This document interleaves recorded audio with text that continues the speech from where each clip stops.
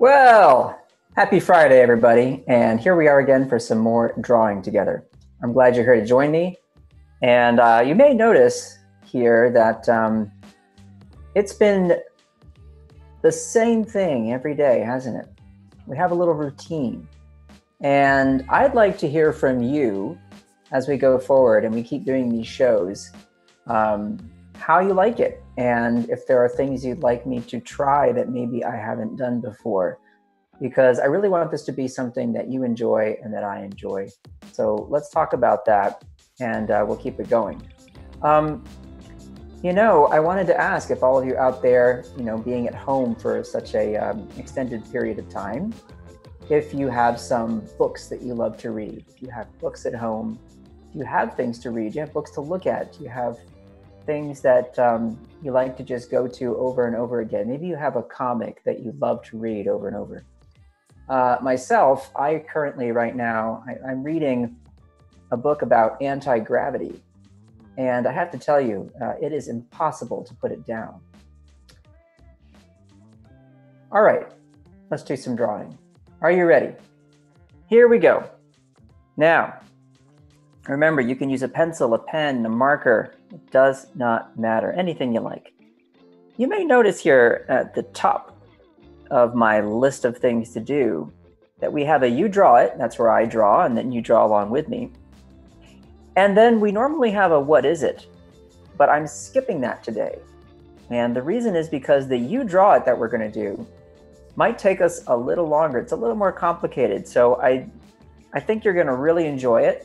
And I can't wait to see what you draw. Remember, please send me pictures of the drawings you do on Twitter at Kyle T. Webster. I really want to see what you guys are doing. I love to get pictures of the drawings you do. So we're going to jump right in and start, okay? Because this one might take us a little while. Here we go. All right, now just like a lot of drawings, we start with a simple line, and here it is, just like that. Next, we add a little curl on this side, and then a curl on the other. Okay. Now I'm going to draw a line right through this longer line. Are you ready? Watch this. I go down and stop about there. Okay. Next, you may have guessed it, we're doing the same thing on the other side. Down and through. All right, now here, I'm going to connect these two lines I just drew at the bottom. And it's going to look like this. I'm going to go down like this and down like this. So it's like a V shape, but very wide. I wonder if anybody can already guess what we're drawing. And if you can, that's fine. And if not, it doesn't matter. Okay, next step. I'm going to draw a line from this corner. It's one of those longer lines, down to about there.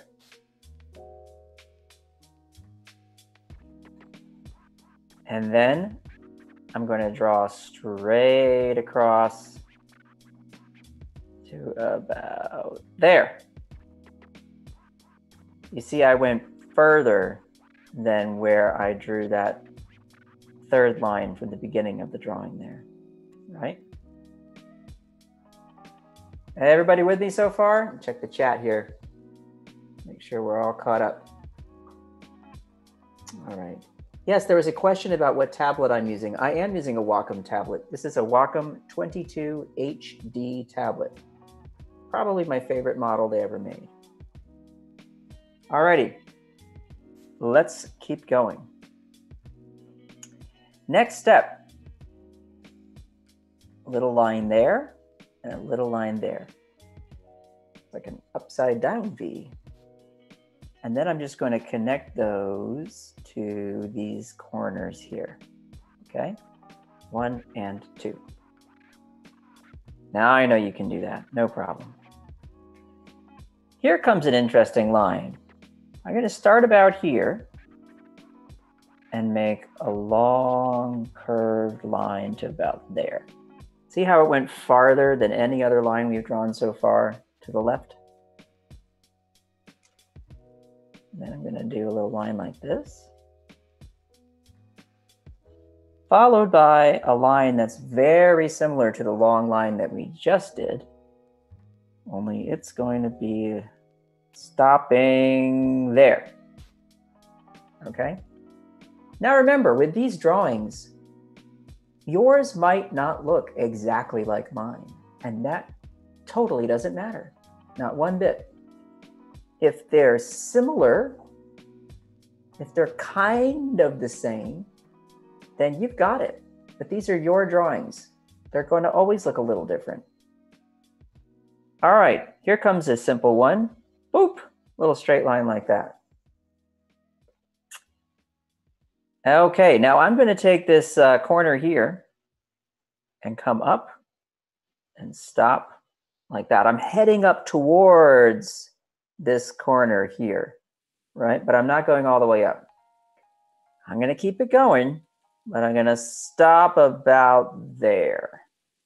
Okay, with a little space. Here comes another long line. Now this one is going to be straight-ish, but you could make it curved if you want, big curve. I'm going to make mine straight.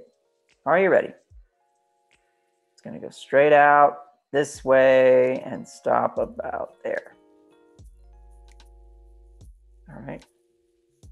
And down like this. And then back like that. All right, now how am I doing? Are we going too fast? Let's see. Someone said a chef. No, not quite. All right. Another line like that. Okay. Here comes a sort of a wide C shape. Another one up here. And now I'm going to, here at the base, draw a circle like that, or an oval, doesn't matter. And then a line that touches it, and another one on the other side, like that. See how I left the top of the circle sticking up just a little bit? You don't have to do that. Now here's a line here, and one right next to it. And then the same on the other side. I bet lots of people now are figuring out what we're doing, aren't they? Let's see. Seeing some good guesses in there. Seeing some pretty good guesses. Next. Here comes another one of those long lines. So watch, ready? I'm going to go down and around to about there. Then I'm going to curve across like that. Down and around a little bit. And then curving it. And now I'm going to start from here and go up and then to the center like that. All right. Now with this must be really getting clear what we're doing here. And you know what? The next thing I do is probably going to really give it away. Here it comes. Watch carefully. I'm going to draw up and then loop and then up and then down. Kind of like the letter M with a little loop in it. Does that look like something to you? I bet you've seen that shape before. Okay, starting from the top of this line. Watch this. It's like a backwards C shape. I go this way and then that way.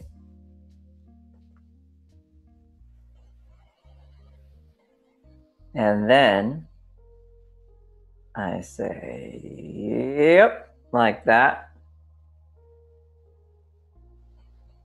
And then I start about here, and I'm going to do the same backwards C shape. I'm going to make it bigger, and I'm going to stop it right there, okay? Here we go. Up and out and stop, like that. And once again, here comes that detail. Around, loop, and around. Okay. It's a rodeo cowboy. All right, let's make a line here so he can zip up his pants. Got to be able to zip your pants up. And watch this. I'm going to make a line from here to there, because you have to put things in your pockets when you're a cowboy. Lots of important things. I don't know what they are. Maybe you can tell me. And I'm going to do the same thing on the other side, but I'm going to make it a little skinnier. See that? Because his leg is coming up, so that pocket's going to change its shape. Sometimes we do some more realistic stuff in these drawings, right? Now, once again, we have two hands to draw. Now, these hands are basically balled up into fists. Let me show you some simple ways to handle this. Now, on this hand here, all I'm going to do is say 1, 2, 3.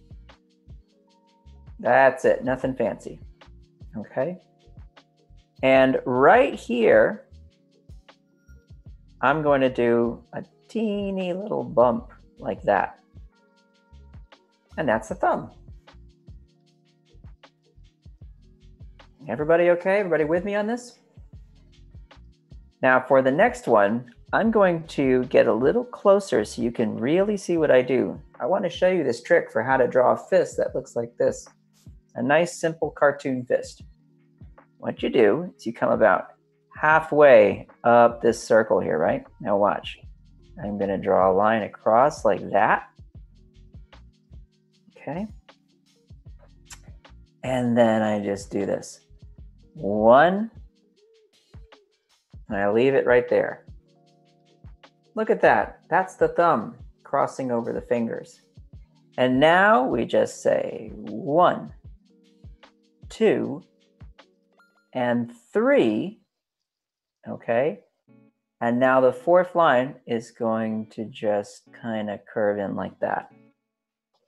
And there you have a fist. You can do this anytime you like. Drawing a superhero, right? Drawing somebody who's just raising up their hands or doing something with fists.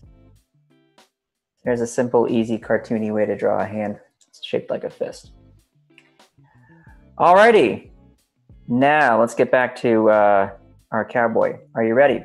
Top of the hat. Here we go. I'm going to loop down and come back up. 1 and 2. Okay. And next, here comes our nose. Now, before I draw the nose, I'm going to show you some choices. Watch this. Off to the side here, I want you to see some things. Nose number 1, down, up, down, and up.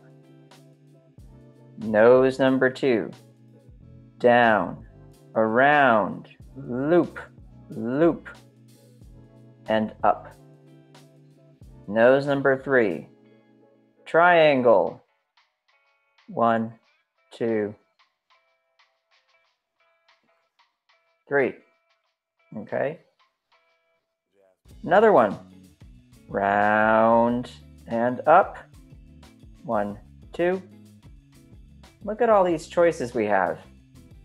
How about just a triangle? Sure. Why not? Totally fine. Up to you. And let's do one more. I like this one. We're going to go around. Okay.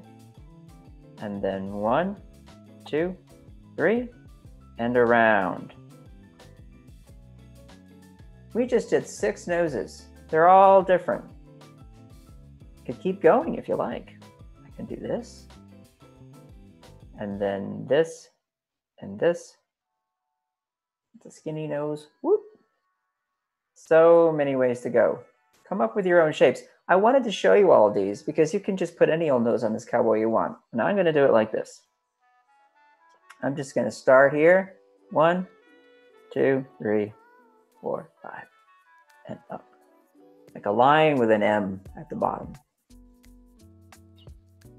And he's a fancy cowboy and he's whistling while he's doing his rodeo trick here with a lasso, which we'll get to. So I'm going to make his mouth whistle, and all I have to do is make a little circle like that. Can you whistle? I won a whistling competition once.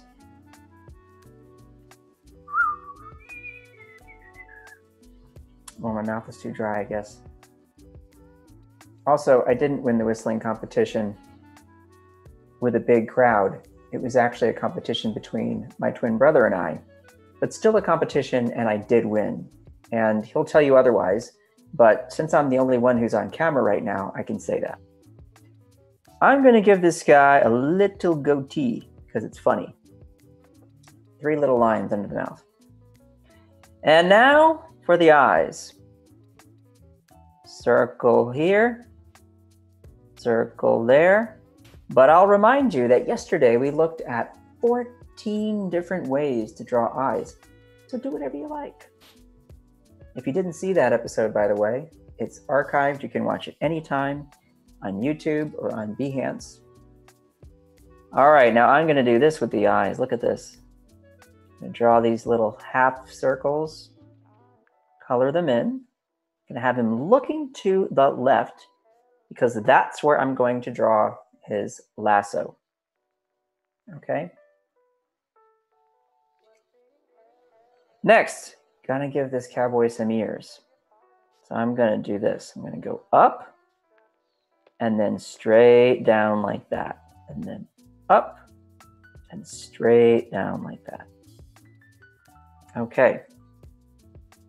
Now, before I finish, I want you to look at your cowboy and I want you to be thinking, after we finish this, what are some ways that you could make it even more your own? You could add a pattern on the shirt. You could give him a little tie. You could add different details. You could give him a certain setting, right? You could change the face. You could change the shape of his hat, make his hat taller, make it shorter. So many things you can do. Here comes the lasso. Ready, folks? This is going to be an S curve. Watch this. S. And now here comes a loop. Ready? Down, loop, and around. Okay.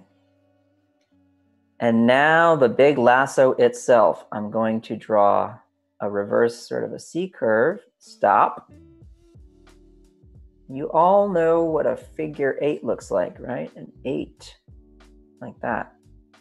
I'm going to draw a long 8, and I'm going to have it sort of sideways.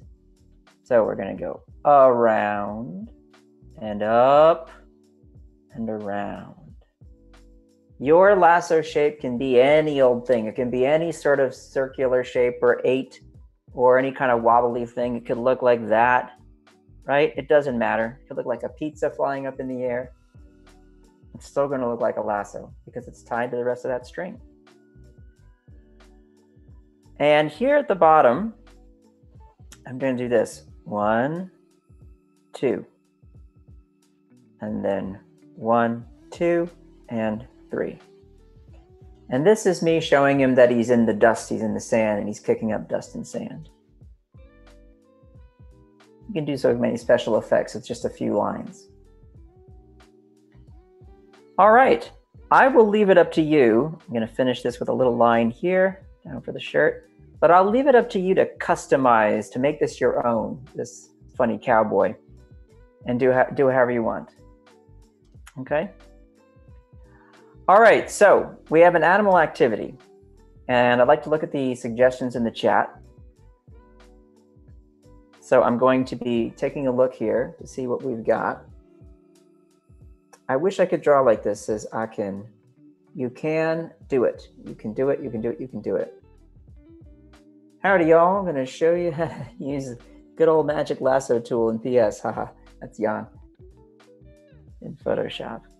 All right, I think I need some shrinking powder for this guy. I'll take some out of my pocket and just sprinkle it on there. And down he goes and off to the right. Folks, I actually had an email request for a animal today. And I think I have to honor that. But I want to see if it comes up in the chat. Oh, there it is. I knew it. I knew it. I'm going right for it because we are running out of time. I knew that was a long one, so watch me go. Are you ready? Elephant on a skateboard. Here we go. Uno, dos, tres, and boom. Elephant. Got to get that head right. Okay, watch this shape. Here's the head shape, and then, oh, there we go, out with the trunk. Now you've seen me do these before. Sometimes I'm pretty zippy, and so that's what I'm going to do today. I'm going to get that body leaning forward, arm coming out to the side, and there's one arm, and the other arm's going to be back there, and there it is. Okay, and I'll bend there. And we're going to squat down and off to the side over here. Some sneakers. By the way, I loved skateboarding when I was a kid, and I would never do it now for fear of hurting my drawing wrist, unfortunately. But it was really so fun. There is a sketch. What do you think? So far, so good? All right, let's see if I can make this look good. Now, as usual, I can knock that sketch back a little bit, or I can just draw right on top. I'll use this nice darker color I was using a moment ago. And here's where we have to have some confidence. 1, 2, and a 1, and a 2. And we're going to go like this, and like that.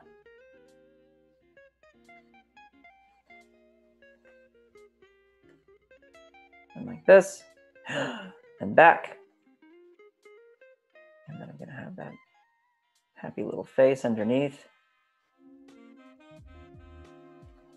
This elephant is having a good time.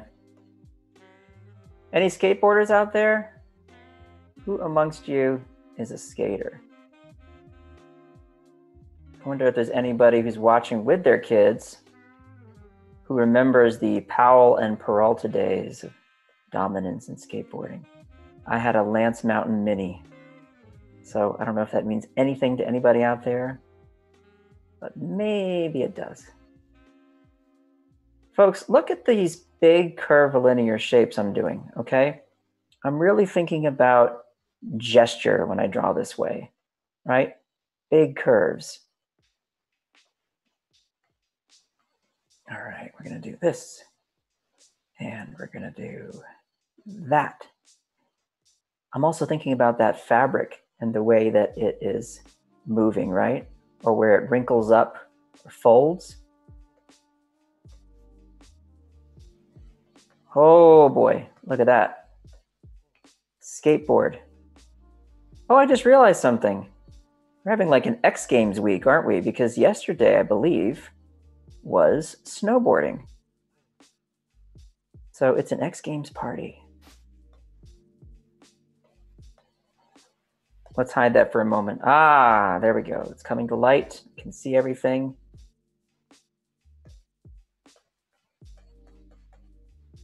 Feel pretty good about it. Let me know what you think in the chat. Did I nail it? Did we get it today? Did it happen? Did it work out? I hope so. There is a skateboarding elephant. Ta-da! Oh my goodness sakes. Did I rush through that one or what? We made it though. We made it. I had a quick art tip for you that I really wanted to share, and I'd like to do that right now. Watch this, folks.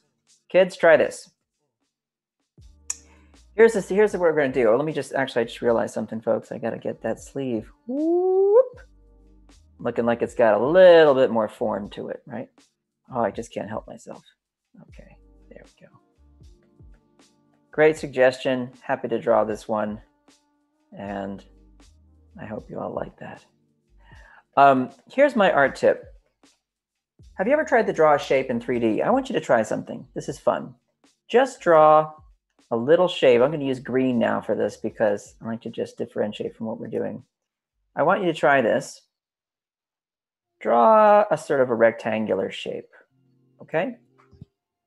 And then draw a dot somewhere maybe around here.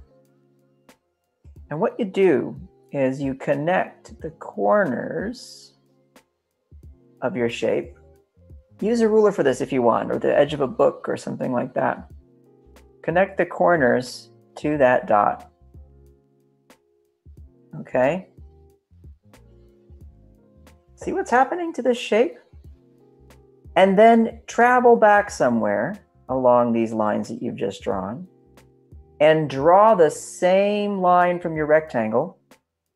So look, I have this horizontal line.